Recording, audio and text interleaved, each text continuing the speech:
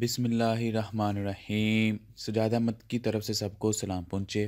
Video start کرنے سے پہلے میں آپ کو بتا دیتا ہوں کہ ان ویڈیوز میں دو چیزوں کو ڈسکس نہیں کیا جائے گا تاکہ آپ کا قیمتی وقت ضائع نہ ہو، ایک ERD ڈائیگرام اور دوسرا نارملائزیشن کو۔ اس کے علاوہ جتنی بھی چیزیں ہوں گی اس کو میں بڑی حد تک کور کرنے کی کوشش کروں گا۔ اگر آپ ERD ڈائیگرام اور نارملائزیشن کو دیکھنا چاہتے ہیں تو میری جو پلے لسٹ ہے اس حوالے سے یعنی کہ کورس کے اندر وہ آپ دیکھ سکتے ہیں۔ ویڈیو سٹارٹ کرنے سے پہلے میری آپ سے گزارش ہے کہ اگر آپ نے چینل کو سبسکرائب نہیں کیا تو سبسکرائب کر لیں۔ ویڈیو کے متعلق اپنے دوستوں کو بتائیں، اگر ویڈیو اچھی لگے تو ہی لائک کریں اور دوستوں کے ساتھ شیئر کریں۔ چلیں سٹارٹ کرتے ہیں۔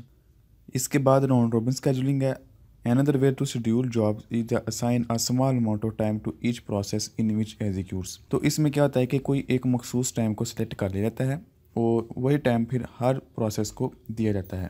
This small time unit is usually called the time quantum یا time slice۔ تو اس ٹائم کو ہم کہتے ہیں time quantum یا time slice۔ The job is allocated to CPU for the time quantum۔ When the time quantum expire, the process is preempted۔ یعنی کہ جو ٹائم اس کو دیا جاتا ہے، فرض کریں اس کو 5 ٹائم دیا گیا ہے ہر پروسیس کو، تو جیسے ہی 5 ٹائم گزرے گا اس پروسیس سے ریسورسز لے لیے جائیں گے۔ ایسا نہیں ہے کہ وہ اس کو یوز کرتا رہے، یعنی کہ مخصوص ٹائم ہوگا اور وہ ہی ہر پروسیس کو دیا جائے گا، بے شک ان کا پروسیس کمپلیٹ ہو یا نہ ہو، اور ہر دفعہ ہی دیا جائے گا، یعنی کہ ترتیب کے ساتھ جتنے بھی پروسیس ہوں گے ان سب کو ایک ایک کر کے دیا جائے گا اور پھر واپس بھی لے لیا جائے گا۔ CPU and replace by the next process in the circular کیو۔ تو ایک طرح کا سرکل بن جاتا ہے، سرکل کی کیو بن جاتی ہے، یعنی کہ ترتیب میں سرکل میں سارے آ جاتے ہیں اور سب کو پھر ٹائم دیا جاتا ہے کہ پہلے تم 5 لے لو، پھر تم 5، پھر تم 5، پھر تم 5، تم 5، 5، اس طرح۔ یہ دیکھیں اس نے بتایا ہوا ہے ایگزامپل میں، پروسیس کے نیم ہے پروسیس 1، پروسیس 2، پروسیس 3، اور پروسیس 1 کو 24 ٹائم چاہیے، پروسیس 2 کو 3 چاہیے، پروسیس 3 کو بھی 3 چاہیے۔ تو ان کا گرینڈ چارٹ کیسے بنے گا؟ سب سے پہلے پروسیس 1 آیا اور وہ 0 سے لے کے 4 تک اس نے ٹائم لیا، اور اس کے بعد پھر پروسیس 2 آ گیا، اس کو 3 چاہیے تھے تو 4 سے لے کے 7 تک اس نے استعمال کیا۔ پھر پروسیس 3 آ گیا، اس کو بھی 3 چاہیے تھے، 3 سے لے کے 10 تک انہوں نے استعمال کیا، یعنی کہ پروسیس 2 اور پروسیس 3 تو کمپلیٹ ہو گئے۔ پھر وہ آئے گا پروسیس 1 کی طرف، کیونکہ ابھی اس کے 20 رہتے تھے، تو پروسیس 1 نے پھر 4 استعمال کیے، پھر پروسیس 1 نے 4 استعمال کیے۔ اس کی وجہ کیا ہے کہ پروسیس 2 اور پروسیس 3 آلریڈی کمپلیٹ ہو چکے ہوئے ہیں، پھر باقی جتنا بھی ٹائم بچے گا وہ 4 کر کے اسی پروسیس کو دیے جا رہے ہیں۔ اس کی وجہ یہ ہے کہ ایک ہی پروسیس رہتا ہے اور باقی جو تھے وہ ایگزیکیوٹ ہو چکے ہوئے تھے پہلے ہی سلائس میں۔ Process 1 Gates the first 4 unit of the time, کہ یعنی کہ پروسیس 1 نے پہلے 4 لی، اس ریکوائر اندر 20 یونٹ، اس کو اور 20 چاہیے تھے، لیکن اس میں کیا ہے کہ وہ پرمپٹ ہو گیا، اور آفٹر فرسٹ کوانٹم یعنی کہ اس کو صرف 4 کی ہی گنجائش ملی تھی، وہ 4 اس نے استعمال کر لیے، پھر آگے چلا گیا۔ اسی طرح کیا ہوتا ہے کہ ایوریج میں بھی ان کا ڈفرینس آ جاتا ہے۔ Average amount time, average turn around time is 47/3 divided by, تو یہ آ جائے گا 16 آ گیا۔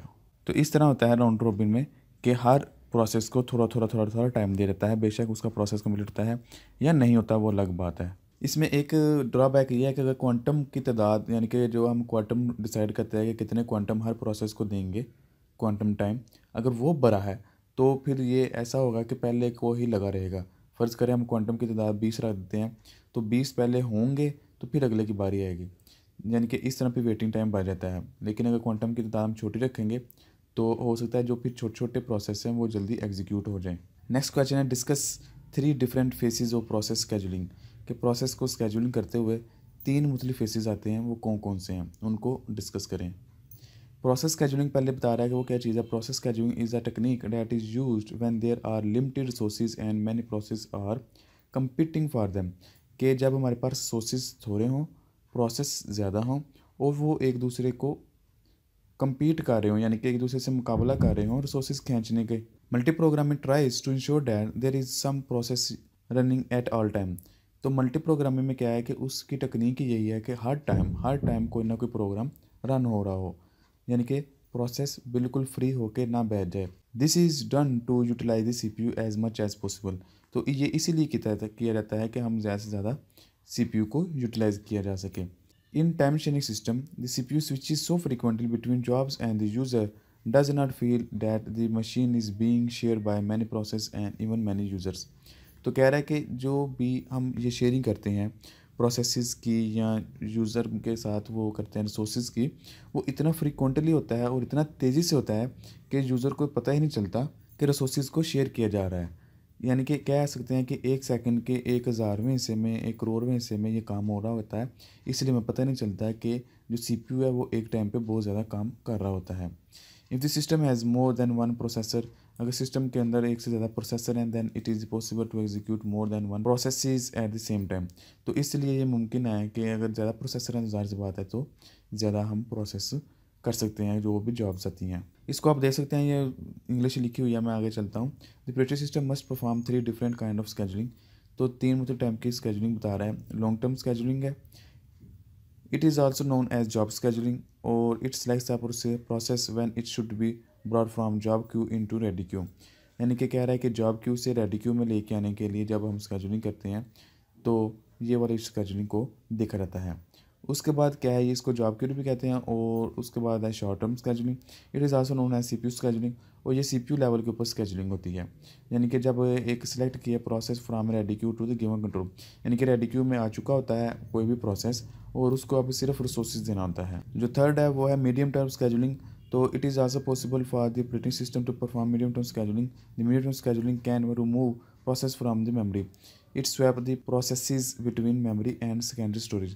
تو یہ میڈیم ٹرم میں کیا ہے کہ جو ایک پروسیس آلریڈی چل رہا ہے، ایگزیکیوٹ ہو رہا ہے، اس کو وقتی طور پر تھوڑی دیر کے لیے سویپ کرنا، تو تاکہ کوئی ایسا کام جو کہ کسی یوزر نے کلک کرنا ہو کوئی بٹن، تو اس کے کلک ہونے پہ یعنی کہ رننگ اسٹیٹ میں ہوگا لیکن تھوڑی دیر کے لیے وہ اسٹاپ ہو جاتا ہے، تو اس کو ہم میڈیم ٹرم اسکیجولنگ میں کاؤنٹ کرتے ہیں. Define line configuration and also differentiate point to point line configuration and multiple line configuration with the figure. Line configuration refer to the way to more communication devices attach to link.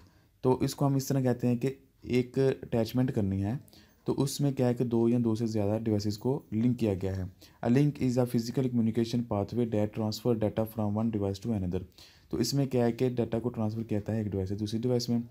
Point to point configuration میں کیا ہے، ان point to point configuration a dedicated circuit is establish between 2 devices. تو کیا ہے کہ 2 devices کے درمیان ایک سرکٹ بنا دیتا ہے. Circuit ڈیڈیکیٹس mean that the circuit entire capacity is reserved for the 2 communication devices. No other devices can be used the dedicated user circuit. تو ڈیڈیکیٹڈ سرکٹ کا مطلب پہلے آپ یہ سمجھ لیں کہ ڈیڈیکیٹ کا مطلب کیا ہے کہ کسی ایک چیز کو مخصوص کر دینا کہ تم اسی کام کے لیے ہو. تو ڈیڈیکیٹڈ سرکٹ کا مطلب یہی ہے کہ جو سرکٹ 2 ڈیوائسز کے درمیان بنا دیا گیا ہے ان کا مطلب یہی ہے کہ اس نے صرف ان 2 ڈیوائسز کے درمیان ہی کمیونیکیشن کرنی ہے، کوئی تیسری ڈیوائس یا کوئی اور کمیونیکیشن ان کو انٹرپٹ نہیں کرے گی. تو دوسری ٹائپ ہے multi point. Several devices share a single communication line in a multiple configuration. The capacity of the channel is shared. If several devices can use the link simultaneously, it is potentially shared line configuration. If a user must take the turns, it is time shared like configuration. Multi-point connection is also called the multi-drop connection. تو اس میں کیا ہے کہ اگر ایک line of configuration ہے تو اس سے ساتھ بہت سی اٹیچمنٹ ہوتی جا رہی ہیں، تو جیسے جیسے وہ اٹیچمنٹ ہوتی جائے گی اس کا تو ایک تو پہلی بات ہے رزلٹ کم ہوتا جائے گا، دوسرا اس کے اندر مختلف ایرر آنا شروع ہو جائیں گے. Discuss briefly function of the application layer of voice model. Voice model کے اندر جو ایپلیکیشن لیئر ہے اس کا فنکشن بیان کریں. Application layer, the application layer is the top most layer of voice model. یہ سب سے اپر لیئر ہے. It provide services direct to the user application. تو جو بھی یوزر ایپلیکیشن کو استعمال کرتا ہے اس کے ساتھ اس کی اٹیچمنٹ ہوتی ہے. It enable the user to access the net work. تو اسی کے ذریعے نیٹ ورک کو ایکسیس ہوتی ہے. It provides the user interface and support for the services such as email, remote file access and transfer, shared database management and other types of distributed information services. تو جتنی بھی یہ چیزیں ہیں، ای میل کرنا، کسی چیز کی ایکسیس دینا، ڈیٹا بیس کو مینجمنٹ کرنا، اسی کے تھرو ہوتا ہے. File transfer, it allow a user to access the end retrieve manage file in remote computer. Remote computer کیا ہے کہ اگر آپ انٹرنیٹ کے ذریعے اپنا ڈاٹا کسی بھی ایسی ڈیوائس میں رکھتے ہیں جو کہ آپ کے پاس نہیں ہے بلکہ آن لائن آپ اس کو ایکسیس کرتے ہیں، وہ ایک طرح کا ریموٹ کمپیوٹر کہلاتا ہے. تو جتنی بھی ہم فائل کو ٹرانسفر کرتے ہیں انٹرنیٹ کے ذریعے وہ سب کے سب اسی کے ذریعے ہوتی ہیں. میل سروسز کیا ہے، it provide the basis of for E mile forwarding and storage facility. تو جتنی بھی ای میل ہوتی ہے وہ اسٹور بھی ہو جاتی ہیں اور اس کو فارورڈ بھی کیا جا سکتا ہے. تو یہ فیسلٹی پرووائڈ کرتی ہے یہ والی application layer. Directory services, it provide the distributed data base sources and access to the global information about the various subject and services. تو اس میں کیا ہے کہ مختلف چیزیں جو کہ آن لائن ہمیں پا رہی ہوتی ہیں اس کے لیے ایکسیس پرووائڈ کرتی ہیں کہ ہم اس چیز کو لے سکتے ہیں۔